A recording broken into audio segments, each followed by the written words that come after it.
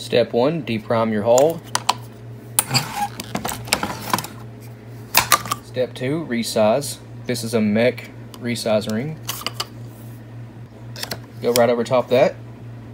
Well, let's resize. Got it. Resized, ready to prime it.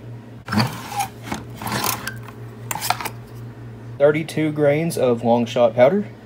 We're going to use the Remington SP 10 wad, 18 pellets of 33 caliber, double-aught buck. Cover the pellets in buffer if you want to use buffer.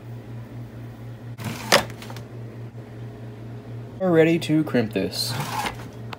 And we are not looking too bad. We can pretty that up a little bit with the GOP 10 gauge roll crimp tool. I would show you this part, but I need both hands to hold on to it. Looking good.